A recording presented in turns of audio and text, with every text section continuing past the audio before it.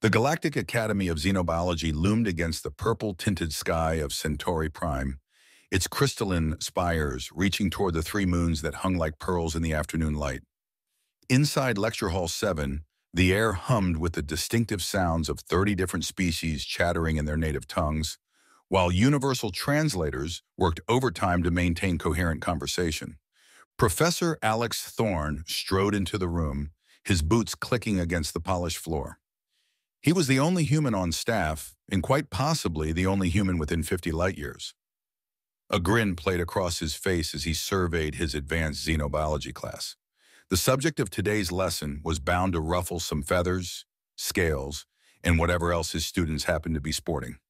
Good morning, class. Today we're diving into one of my personal favorite topics, Earth's most lethal creatures.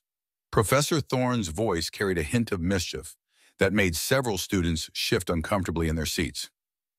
From the back of the room came a sound like grinding rocks, which the translator smoothly converted into laughter. The source was Zix, a towering mass of crystalline plates and bioluminescent nodes from the warrior planet Crixus. Professor, with all due respect, your Earth creatures are barely worth studying. My species evolved on a world with gravity 3 times that of Earth. Our weakest juvenile could crush your planet's fiercest predator. Fascinating observation, Zix. Thorne's enthusiasm seemed to grow with the challenge. Perhaps you'd like to share more about your species' legendary resilience? Before Zix could respond, a melodic voice chimed in. It belonged to Lumi, a bioluminescent being whose form rippled like the aurora borealis. Professor, I've been studying Earth's biodiversity. The sheer variety of defense mechanisms your species coexists with is remarkable. The chemical warfare alone— Oh, please! This time it was Nova, her crystalline form catching the light as she gestured dismissively with 3 of her 7 appendages. Coming from one of the wealthiest families in the Andromeda Galaxy, she had a habit of treating everything as beneath her notice. Are we really going to spend another lecture on this backwater planet? Their most dangerous predator couldn't even survive the atmospheric pressure on my homeworld. Professor Thorne walked to his desk, picking up what appeared to be a simple data cube. With a flick of his wrist, he activated it, and a holographic display filled the center of the lecture hall. The image showed a creature so small that several students had to activate their magnification implants to see it clearly. Today's subject is particularly special, Thorne said, his voice taking on a theatrical quality. What you're looking at is a Trax robustus, commonly known as the Sydney funnel web spider. And yes, Zix, before you say anything, it is quite small compared to your impressive form. The hologram rotated, showing the spider from various angles. Its dark, glossy body and powerful fangs drew a mix of dismissive snorts and curious murmurs from the class. Now, who can tell me what makes this little Earth native so remarkable? Thorne asked, looking around the room with an expression that suggested he was sitting on the galaxy's best secret. Lumi's form pulsed with eager colors. According to my research, it produces a complex neurotoxin, but surely something so small. Small? Zix interrupted, rising to his full 3-meter height. It's practically microscopic. Professor, you can't seriously expect us to believe this. This speck poses any real threat. My exoskeleton alone? Thorne's smile widened, and there was something in his expression that made even Nova lean forward in her seat. Ah, Zix, I was hoping you'd say that. Would you be interested in a practical demonstration? After all, nothing teaches quite like experience, and we do have a specimen in our xenobiology vault. The lecture hall fell silent. Even the universal translators seemed to hold their breath, waiting for Zix's response. The warrior students' bioluminescent nodes pulsed with pride and perhaps a touch of arrogance. Professor, Zix rumbled, mandibles clicking in amusement. Are you suggesting that this tiny arachnid could pose any threat to a Crixian warrior? I accept your challenge. Let the class witness the superiority of evolved defenses over primitive Earth fauna. As the class erupted in excited chatter, Professor Thorne's expression was that of a person who had just successfully baited a trap. He caught Lumi's concerned gaze and winked, causing the Aurora-like student to ripple with worried colors. Nova had finally dropped her bored facade, all 7 of her eyes fixed intently on the hologram, still rotating in the center of the room. "Well then," Thorne said, clapping his hands together, "shall we adjourn to the containment facility? I believe we're about to have a rather educational experience."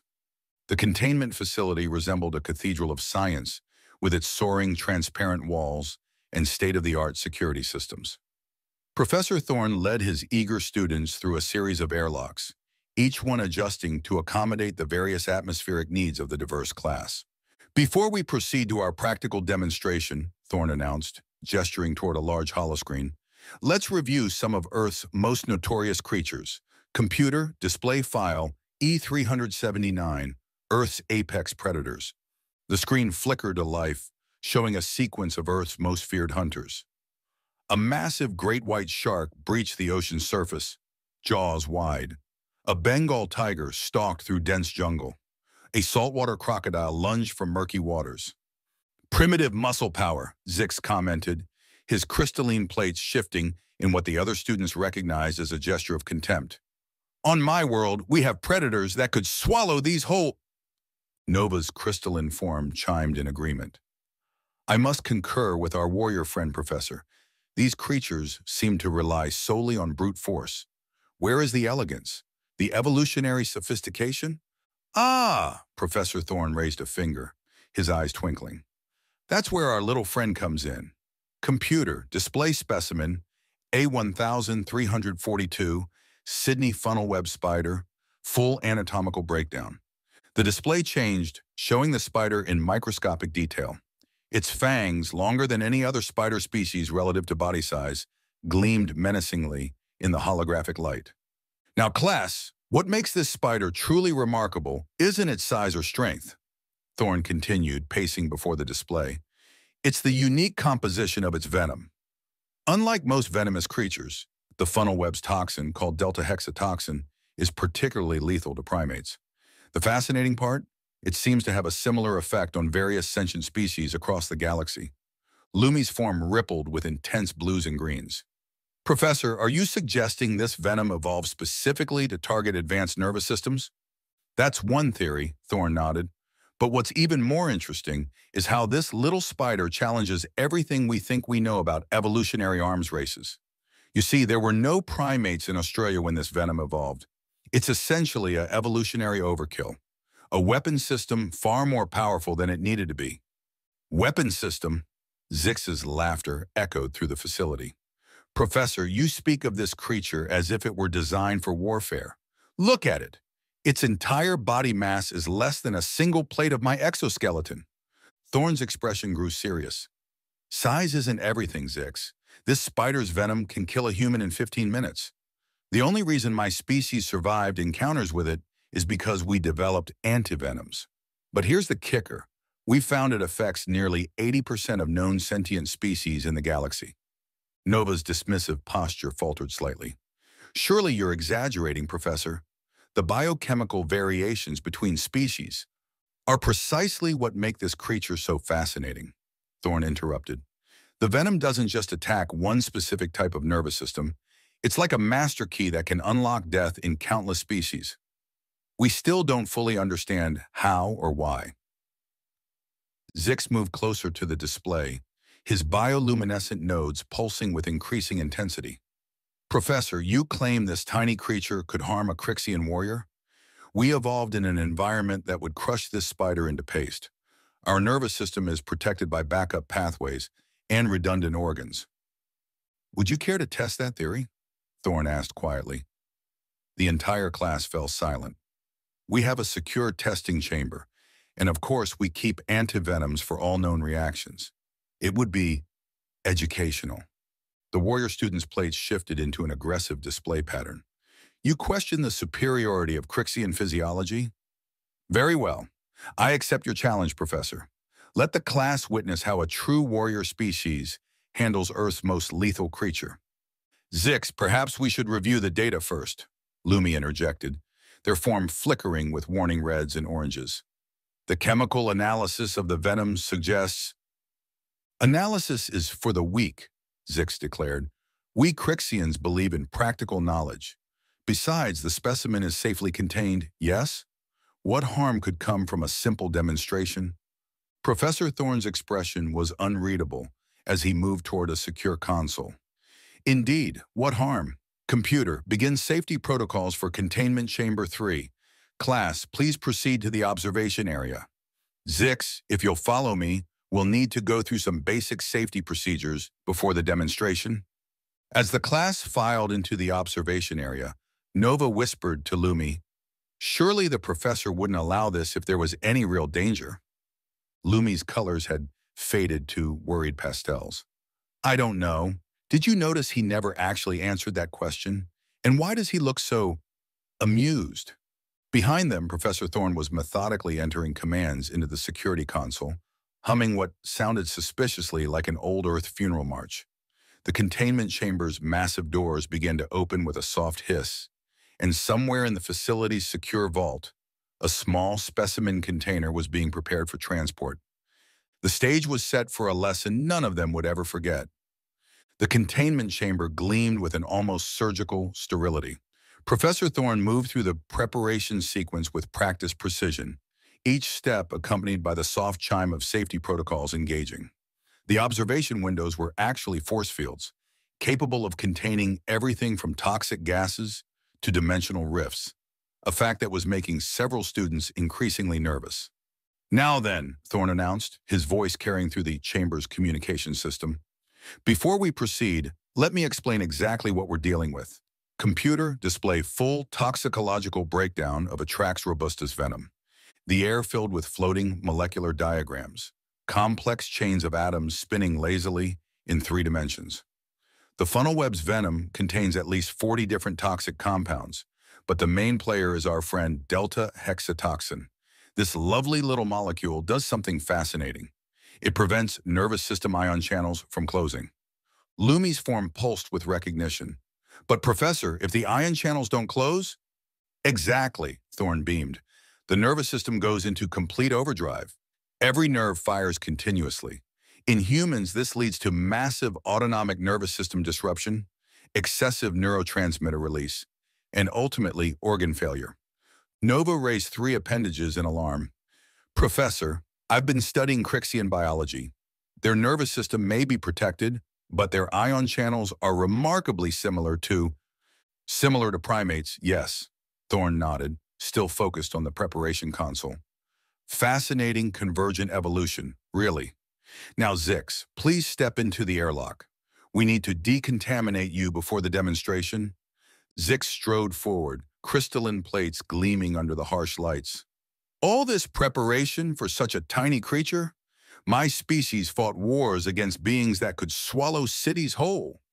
"Safety first," Thorne called cheerfully, initiating the decontamination sequence. "We wouldn't want any outside contaminants affecting our little experiment, would we?" In the observation area, the other students were growing increasingly agitated.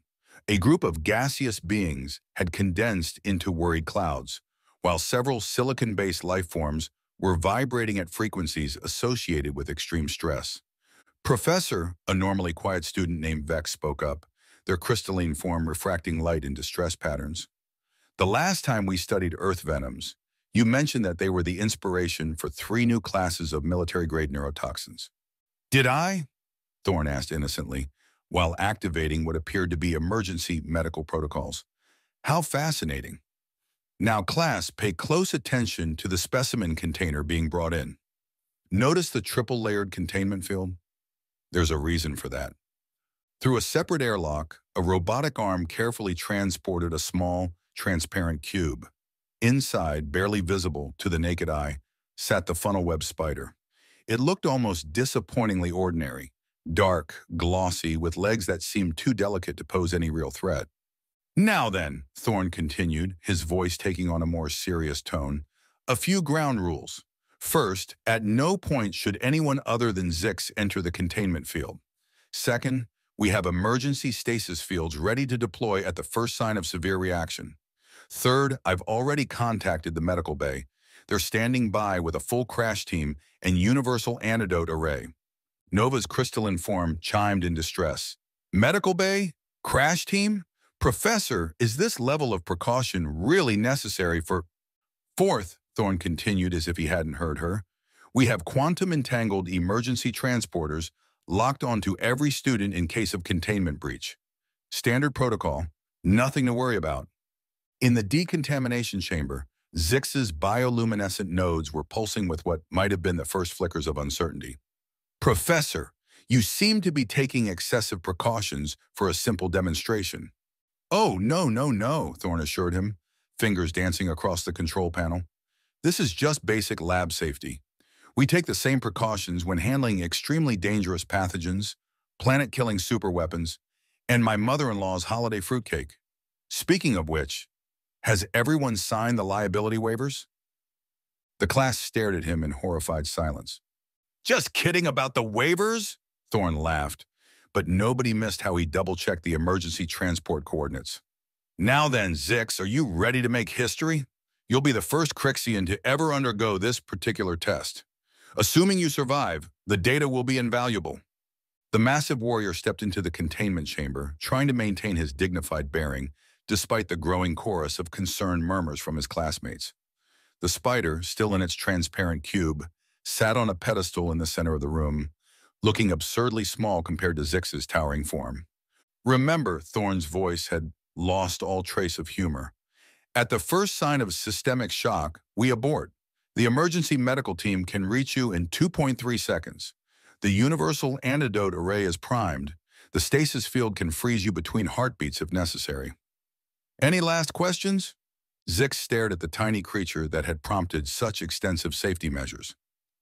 For the first time, a note of uncertainty crept into his voice. Professor, you seem quite confident this spider can affect me. What makes you so sure? Thorne's smile could only be described as predatory. Let's just say you're not the first proud warrior to underestimate Earth's little surprises. Shall we begin? Through the crystalline facets of Zix's visual processors, the spider appeared almost comically insignificant. Its 8 legs moved with deliberate precision as Professor Thorne remotely opened the containment cube. The arachnid emerged, each step causing minute vibrations in the chamber's sensitive floor. Behold, class, Thorne's voice carried a hint of theatrical flair. The Sydney funnel-web spider in all its glory. Notice how it raises its front legs when threatened, exposing the fangs that deliver its notorious venom. As if on cue, the spider assumed the defensive posture Thorne described. Zix's bioluminescent nodes pulsed with what his classmates recognized as derisive laughter. Professor, I've seen more threatening creatures in my morning cleansing solution. The spider, however, seemed unnaturally focused on Zix. Its multiple eyes reflected the containment chamber's harsh lighting, creating an almost hypnotic effect. Several students noticed how it oriented itself toward the crystalline warrior, moving with the fluid grace of an evolved predator. Fascinating, Thorne commented, making notes on his data pad. It appears to be responding to your bioelectric field, the same way they detect prey on Earth. Now, Zix, remember our agreement. You are to allow the spider one attempt at penetrating your defenses. No aggressive movements, no attacks. We're testing its capabilities, not yours. Zix lowered himself to one knee, bringing his massive form closer to the tiny adversary. I still don't understand how something so small could possibly... What in the name of the crystal moons? The spider had moved faster than anyone expected, faster than the chamber's sensors could properly track. One moment it was cautiously approaching, the next it had launched itself at Zix's exposed joint section, where the crystalline plates were thinnest to allow for movement. Perfect targeting, Thorne noted calmly, while several students cried out in alarm. They naturally aim for gaps in hard exoskeletons. Remarkable predatory instinct. Zix remained frozen in position, his nodes flickering between amusement and disbelief. It appears your Earth creature has failed, Professor. I don't feel any... Wait. His voice modulation shifted to a higher frequency. There's a strange sensation in my tertiary nerve cluster. And so it begins, Thorne muttered, activating additional monitoring systems. Class, pay close attention to Zix's bioluminescent display. The color changes will indicate the progression of envenomation. The warrior attempted to stand, but his movements had become uncoordinated. This is unexpected. My thermal regulation seems to be... Professor, why are my secondary nodes activating without command? The class watched in horror as Zix's bioluminescent patterns began firing in random sequences, creating a disco-like effect that would have been beautiful if it wasn't so clearly unnatural. His crystalline plates started vibrating at frequencies that produced an unsettling harmonic resonance. Preliminary effects, Thorne narrated, now surrounded by floating holographic displays showing Zix's vital signs. The venom is interfering with his bioelectric field regulation. Notice how the random neural firing is affecting his bioluminescence. In humans, this stage is accompanied by profuse sweating and muscle spasms. In Zix's case, we're seeing uncontrolled energy discharge through his nodes. Professor, Zix's voice had lost all trace of its former confidence. I appear to be experiencing what humans call panic. My tertiary heart is beating at triple its normal rate, and I'm detecting cascade failures in my auxiliary nervous systems. Nova's crystalline form vibrated in distress. Professor, surely this has gone far enough. Look at his color patterns. Indeed, Zix's normally brilliant bioluminescence was cycling through colors no one had ever seen him display before. His massive form swayed unsteadily, crystalline plates grinding against each other in unnatural patterns. Just a moment, Thorne held up a hand, studying the readings intently. We're about to witness something quite extraordinary. Zix, could you describe what you're experiencing? Everything is wrong, the warrior managed, his voice modulation becoming increasingly erratic. My strength, it means nothing. The smallest movements require immense concentration. How can this be? The venom of this tiny creature? It's like liquid lightning in my circulatory system. The spider, having completed its demonstration, had retreated to a corner of the chamber, seemingly uninterested in the chaos it had caused. It began methodically cleaning its fangs, a gesture that appeared almost smugly satisfied.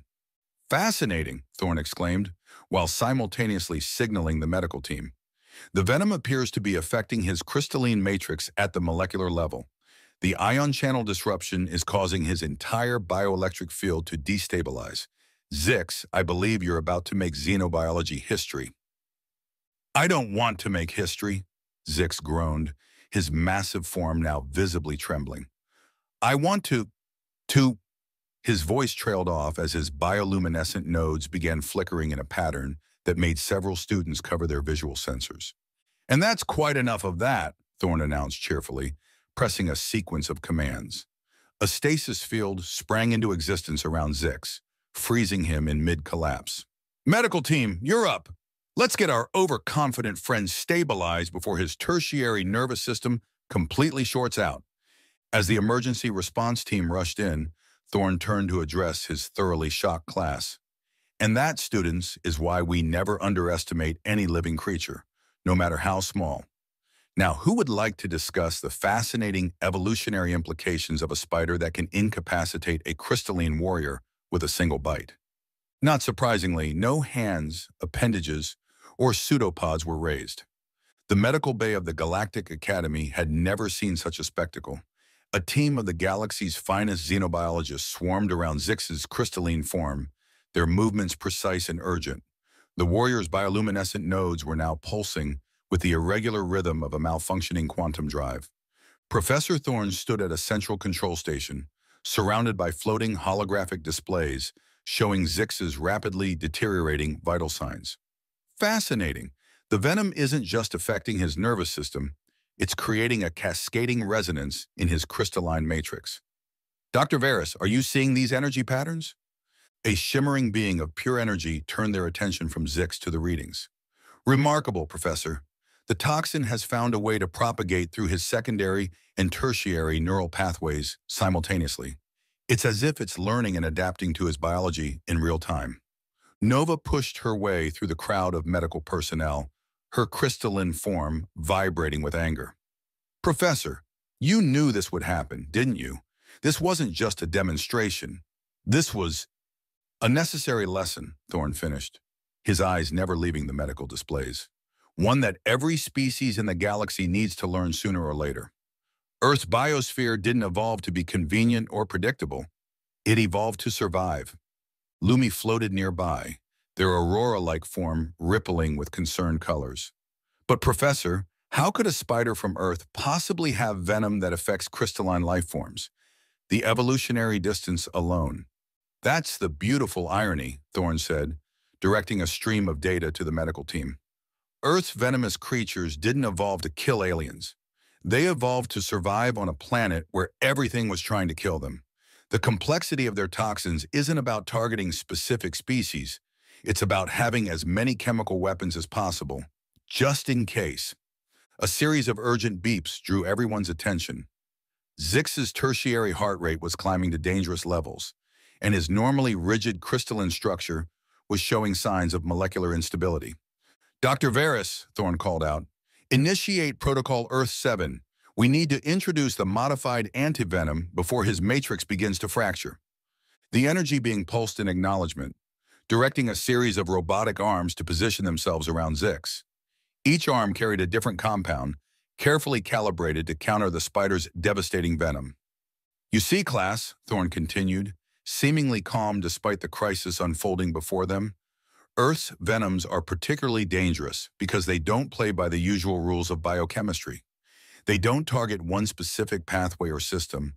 They're like molecular shotguns, firing thousands of different compounds at once, hoping something hits a vital spot. The antivenom began flowing into Zix's system through specially designed quantum infusers. Gradually, his wild bioluminescent display began to stabilize, the chaotic patterns settling into more regular rhythms. The truly fascinating part, Thorne added, making notes on his datapad, is how this particular spider's venom affects so many different species. We've documented cases across carbon-based, silicon-based, crystalline, and even energy-based life forms. It's as if, by pure chance, this little arachnid evolved the perfect universal solvent for complex nervous systems. Nova's anger had given way to scientific curiosity. But Professor, surely this means Earth must be the most dangerous death world in charted space? Yes, quite possibly, Thorne smiled. A planet where even the smallest creatures can kill you isn't just dangerous, it's educational. Everything on Earth had to evolve extraordinary defenses or extraordinary weapons, often both. Natural selection at its finest. Zix's primary consciousness began to reassert itself, his voice weak but steady. Professor, I believe I owe you and your Earth Spider an apology. Never in my combat training have I experienced anything like this. Oh, good, you're conscious, Thorne beamed. How would you describe the experience for your fellow students? The warrior was quiet for a moment, his nodes pulsing softly. It was like being unmade, molecule by molecule. All my strength, my crystalline resilience meant nothing. The venom found paths through my structure I didn't even know existed. It was humbling. And that, Thorne declared triumphantly, is precisely the lesson I wanted to teach. The galaxy is full of wonders and terrors, often in the same package. Size doesn't determine deadliness. Evolution doesn't care about our preconceptions. And sometimes the most dangerous thing in the room is the creature you dismissed as harmless. The medical team began final stabilization procedures as Thorne turned to address the whole class. Your assignment for next week is to research and document 3 examples of seemingly harmless Earth creatures that could theoretically kill your species. And please, do try to pick something other than the funnel web spider. There are so many wonderful options to choose from. As the students filed out of the medical bay, still processing what they'd witnessed, Lumi lingered behind. Professor, one last question. If Earth has creatures this deadly, how did humans survive long enough to reach the stars? Thorne's smile took on a predatory edge. Now that, my curious friend, is a lesson for another day. But here's a hint. We're the most dangerous thing to ever evolve on that death world. Pleasant dreams. A week after the infamous spider incident, the atmosphere in Lecture Hall 7 had changed dramatically. Gone were the dismissive comments about Earth's creatures. Instead, students spoke in hushed tones about their research assignments, each having discovered dozens of seemingly innocuous Earth species that could spell their doom. Zix sat in his usual spot, but his crystalline form held a new rigidity, a physical reminder of his close encounter. The emergency medical intervention had prevented any permanent damage, but his pride had undergone a profound transformation. His bioluminescent nodes now pulsed with a more measured, thoughtful rhythm. Professor Thorne surveyed his class, noting how Nova had moved from her back row seat to the front, her 7 eyes fixed intently on his desk. Lumi's aurora-like form rippled with anticipation rather than their usual academic detachment. Before we conclude our unit on Earth's biodiversity, Thorne began, pacing before his desk, I want to share something important. The spider incident wasn't just about showing you a dangerous creature. It was about understanding why Earth species are the way they are. He paused, letting his gaze sweep across the diverse array of life forms before him. Consider this. On Earth, even the smallest creatures must be ready for anything. A spider doesn't know if its next encounter will be with an insect, a bird, a mammal, or even a crystalline warrior from across the galaxy.